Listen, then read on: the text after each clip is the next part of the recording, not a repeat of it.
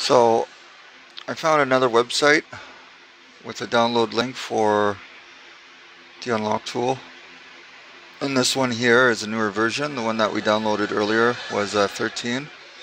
This was a 19. So we're going to try a newer version.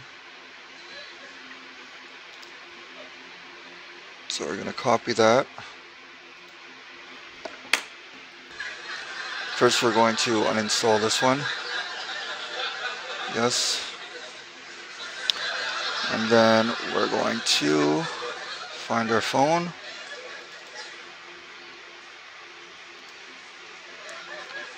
And downloads. Going to paste. And we're going to delete this one. Alright, so let's find our file. Internal storage, downloads, install,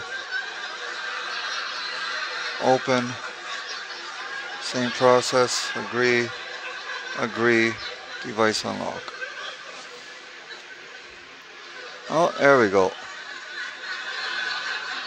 Do not have a PIN, password, verify your device. Since it's not my phone, I gotta take a picture of this and send it to the customer. Alright, so we had the OK from the customer there to press the OK button. So I was doing some research about this, and some people are having issues because of it asking for a password when you restart it in unlocked mode. So here we don't have any passwords or pins or Google accounts on here, so I got to go ahead. We're going to click OK.